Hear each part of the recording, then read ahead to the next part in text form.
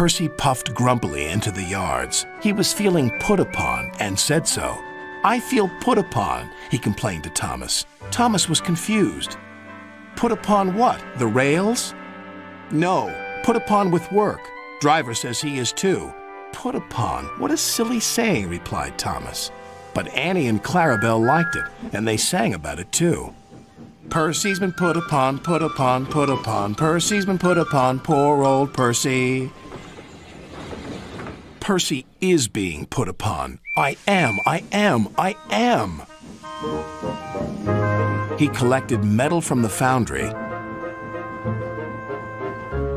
coal from the yards, flour from the mills, rock from the quarries, and fuel from the depot. Then he delivered it all to the docks.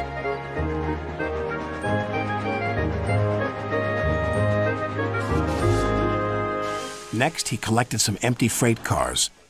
"Who's this dirty little engine?" cried the freight cars. "We want Thomas or Duck."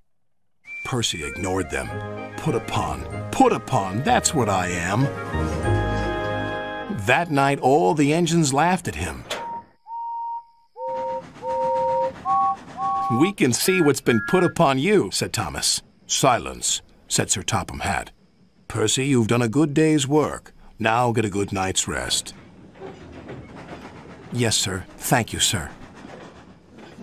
Next morning, he took some freight cars to the coal yards. Then he had to push empty freight cars to the mine shaft. When he arrived, there was trouble. The foreman spoke to his driver. "The freight cars are stuck on the mechanism. All they need is a good push. We'll do it right away."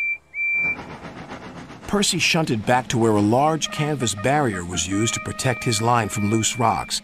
Percy charged at the line of freight cars too fast and too hard. "Oh no!" gasped Percy.